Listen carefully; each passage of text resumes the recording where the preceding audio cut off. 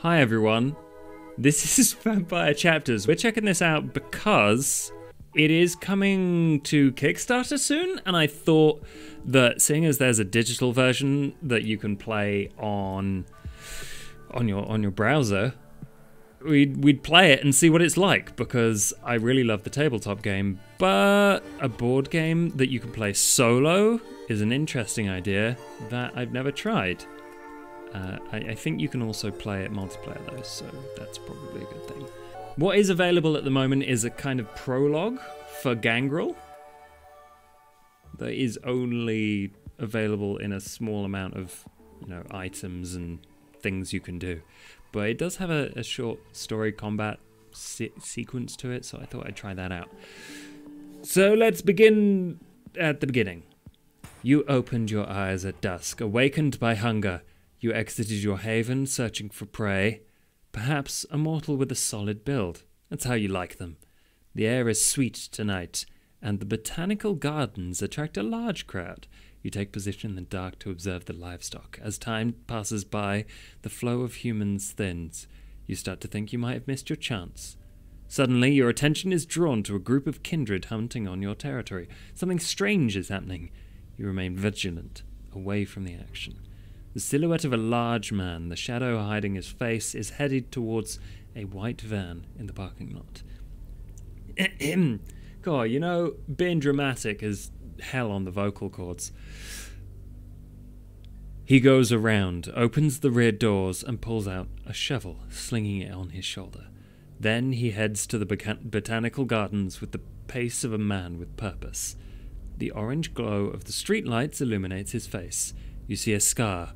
A killer's face. His face. His face! You see his face!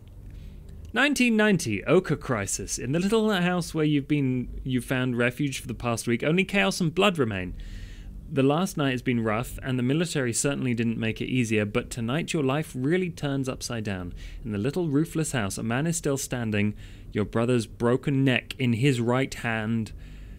And even if you are but a mortal, a bestial instinct urges you to act. Only one of you will make it out alive. You what? Is this a flashback? Is that what the game is doing? Okay, we need to fight our opponent until death. And we need to reveal the characteristics card of your opponent. What?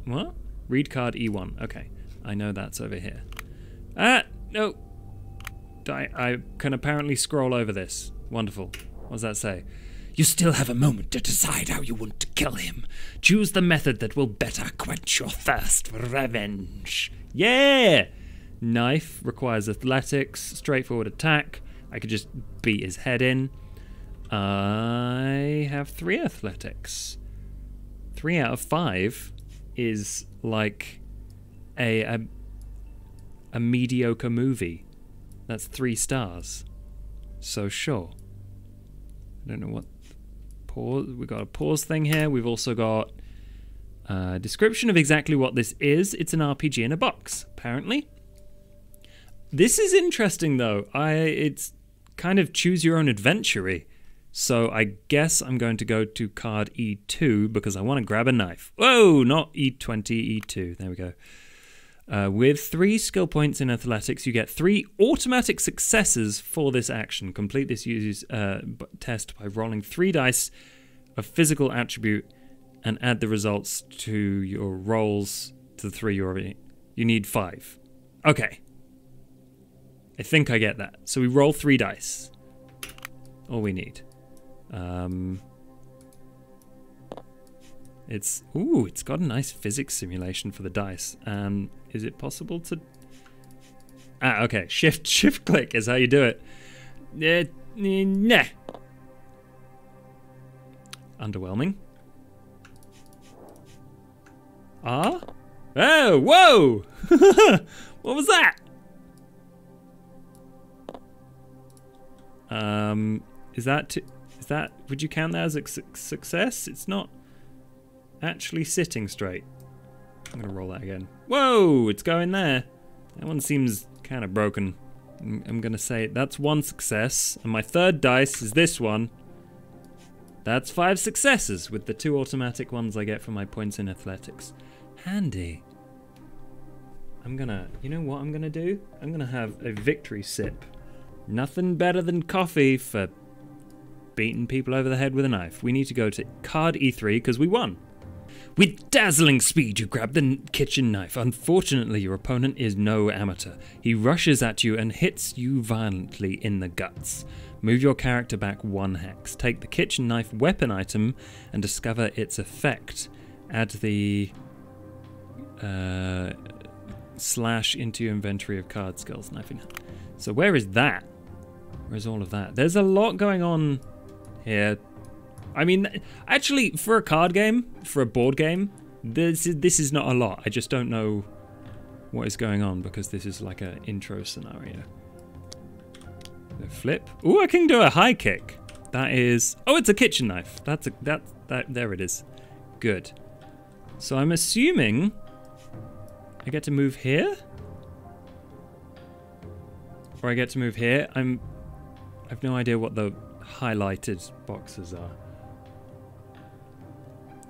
Maybe impassable terrain, because yeah, that's a countertop, that's a sofa, that's a table.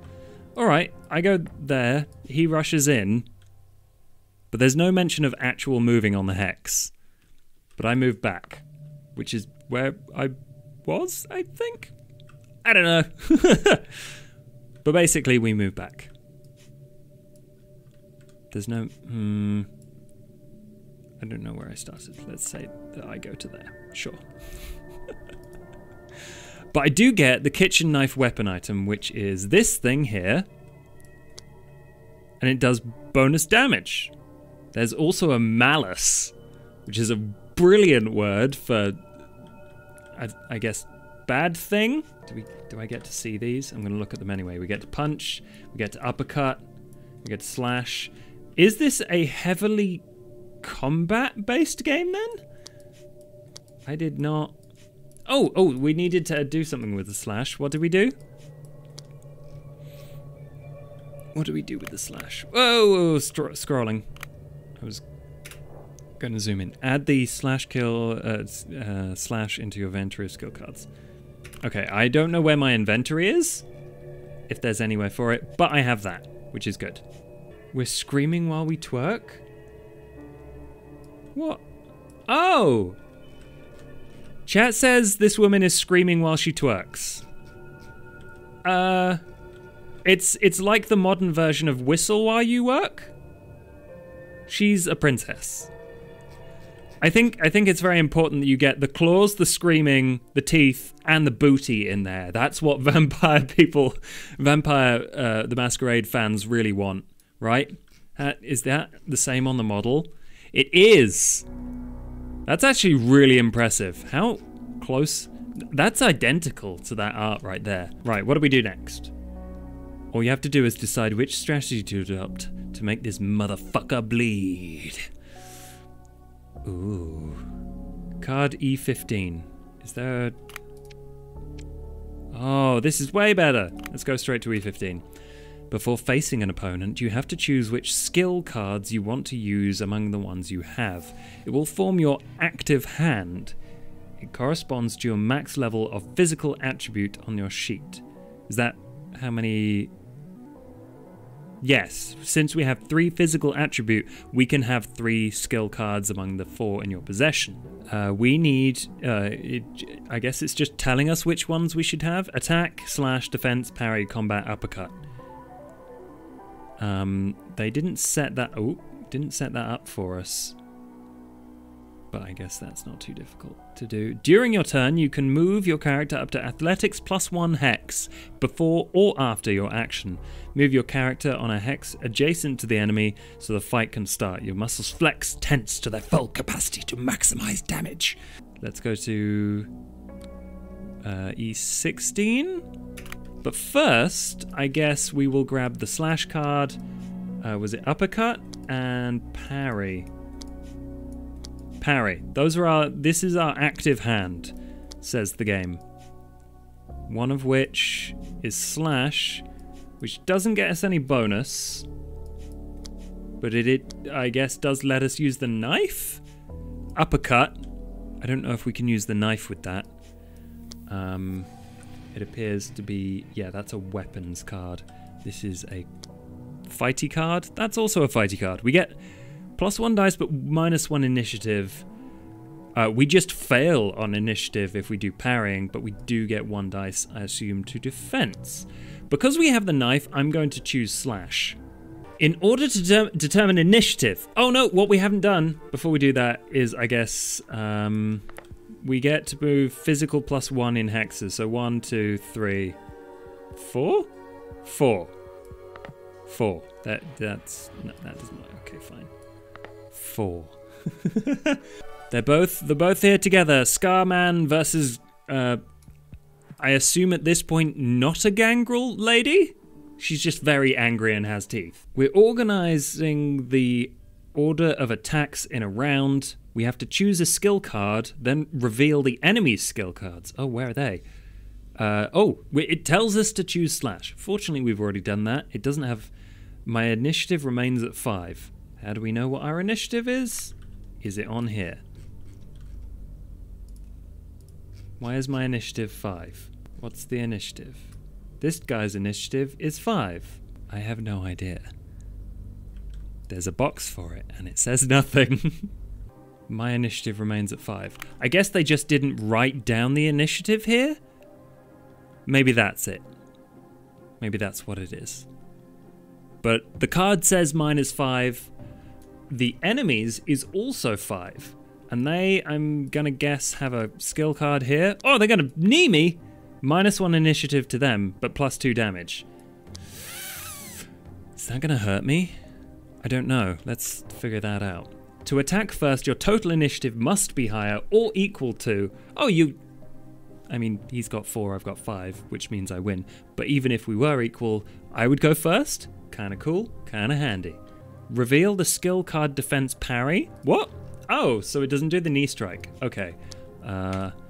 Would be better if these were already flipped over. Parry, there we go.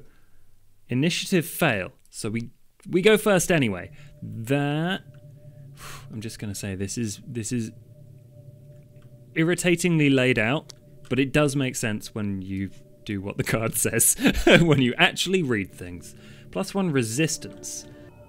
You're throwing yourself at him to plunge the knife into his ribs. He's clearly getting ready to defend against your attack. All right, it is made clear. Where do we go to next? 17. With a weapon skill at 1, you get 1 automatic success for this action.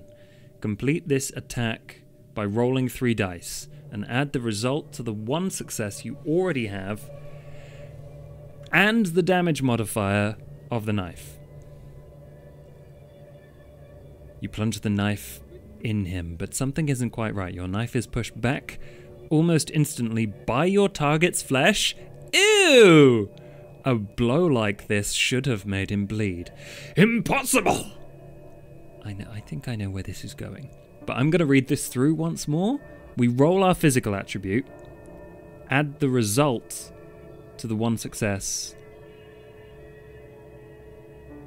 and the damage modifier. But what does that do? Does that give us the damage? Let's roll some dice. So we got that one.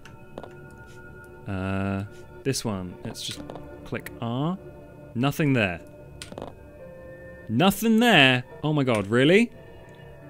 Oh, is that's good? Is that good? I'm just going to count that as 1 success because I know it's like a 10 or a crit or whatever in the normal game, but I don't actually know what it means. Anyway, plunge the kitchen knife in him. Let's check the next card.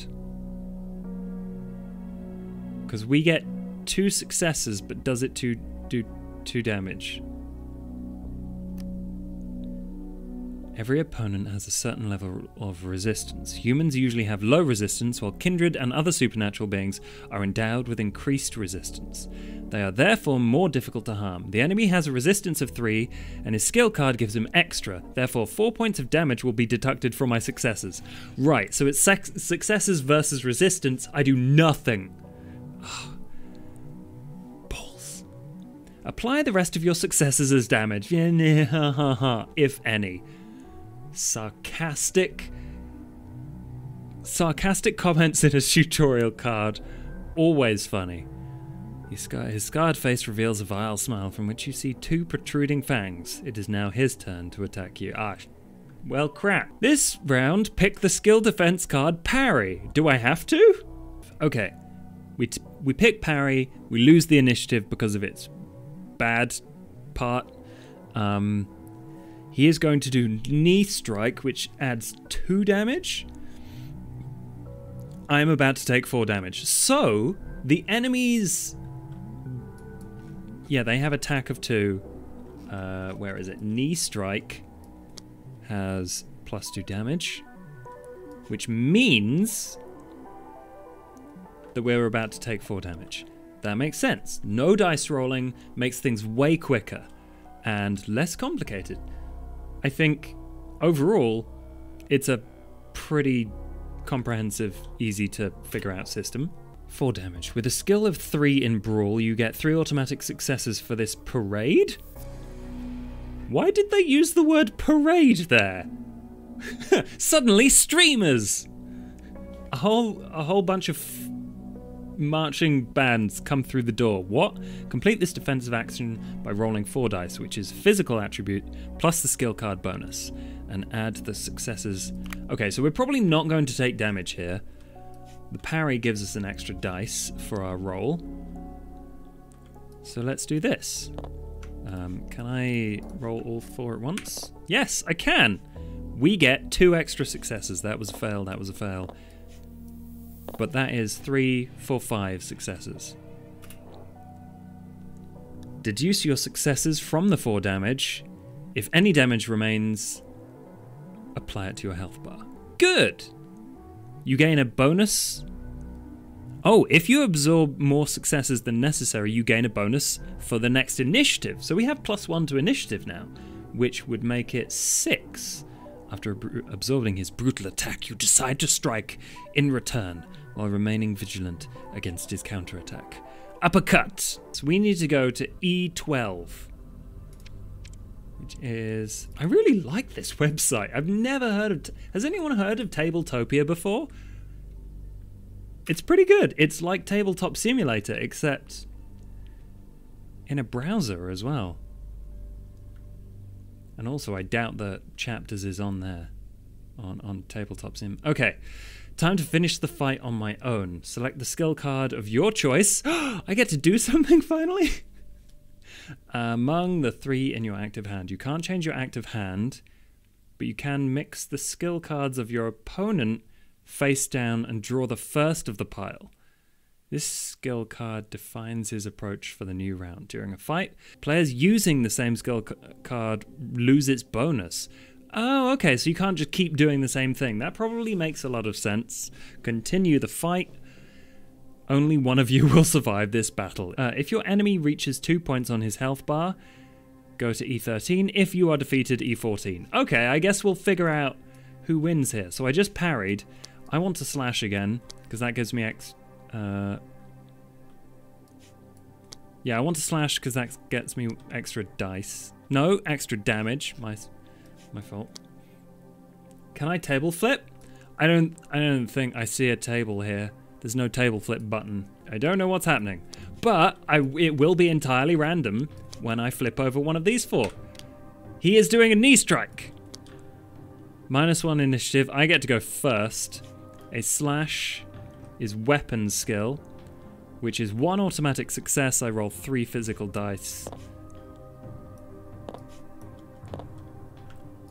And we will see if I win.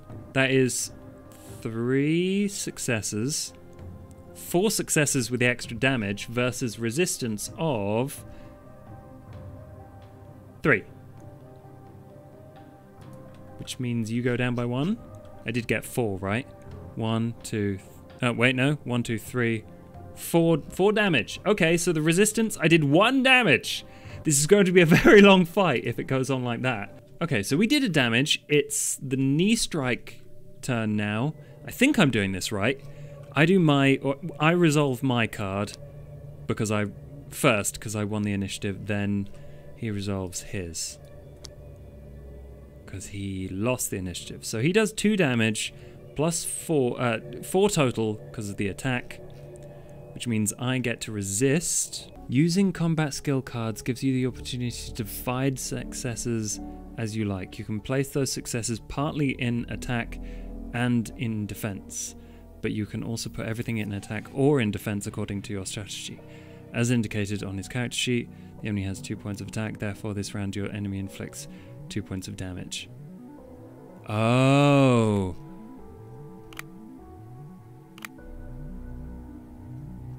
Oh, I should have looked at that properly. So what I've done here is not read the card properly, so that means that I have currently used all of my dice to attack and do 1 damage. The other fella, the one with the scar,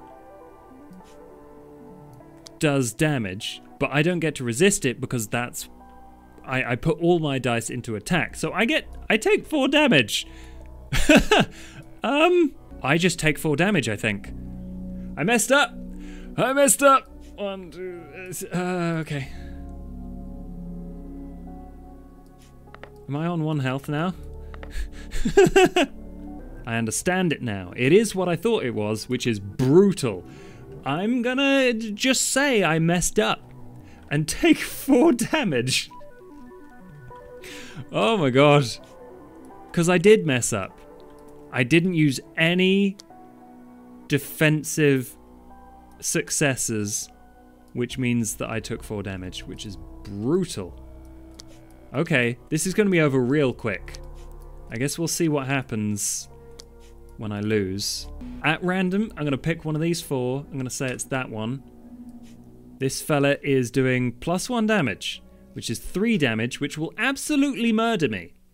So I used slash last time. I could use that again, but it doesn't give me the bonus, which there isn't one. So I guess I could use it again, but I'm better at uppercutting. I'm better at brawling than I am using weapons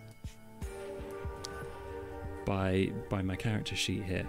So what's going to happen is I'm going to uppercut, which means I get an extra dice. I get 4 total physical plus the bonus from that. I also get the opportunity to use some of these successes. Let's roll these first and see how many successes I have for this round. Oh, that's really good. Now the question is,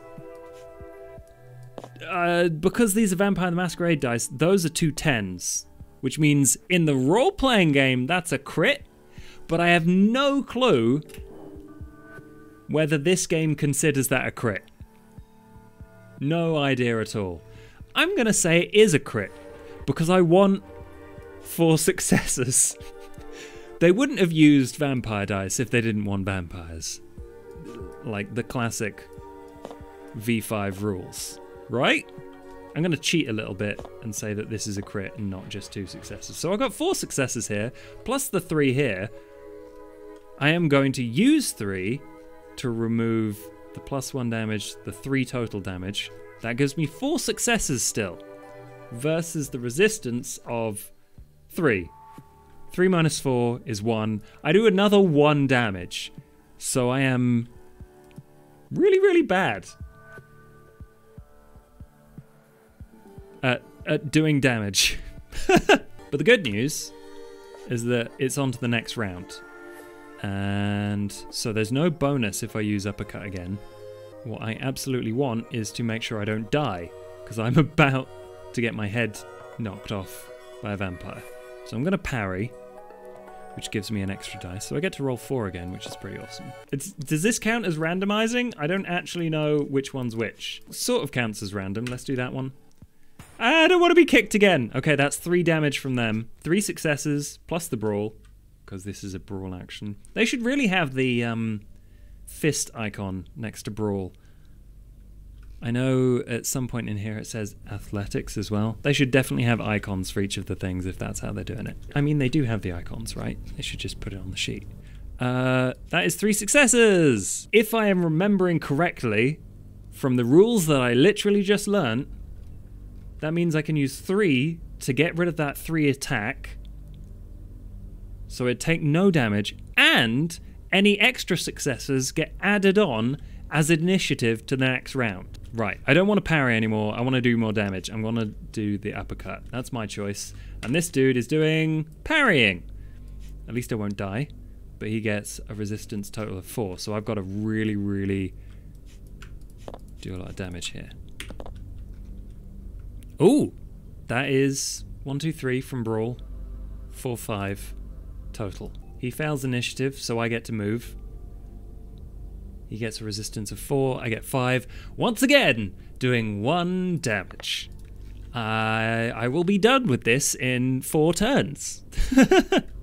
If everything goes according to Kakaku. Let's do that one. Punch. Okay, +1 initiative. So we're getting 2 damage. I am slashing, which gives us an extra damage. But we do only roll 3 dice this round. Oh, and we get 3 successes. 4 successes with the weapon ability that we have, +1 extra damage. So 4 minus 2, let us use 2 successes to negate the damage. So let's just say that that's there. We do 2, that's 3 damage. But that would be negated entirely by the resistance. So no one does any damage to anyone this round. 1 damage will make all the difference here. So no one does anything that round. It's a fairly even match between this fella, who appears to be a vampire, and this lady, who, despite the artwork, is not currently a vampire. Left, right, up, down, chat. Choose one for me. Up. Thank you, Sketh. Kick. Oh no! That's +1 damage. 3 attack total. And the initiative of 5 goes to the Uncanny Soldier. We were going to do an uppercut, but the Uncanny Soldier kicks us in the teeth before we get a chance, so we are dead. Which means we move to card 14. It's useless. This enemy is way out of your league. Your blows don't have the expected effect, and his attacks are too effective. His last attack was fatal to you. Knees on the ground, you spit saliva and blood. Your wounds are horribly painful. Leaning on you, he grapples your face with his dirty fingers and looks at you with contempt. Him.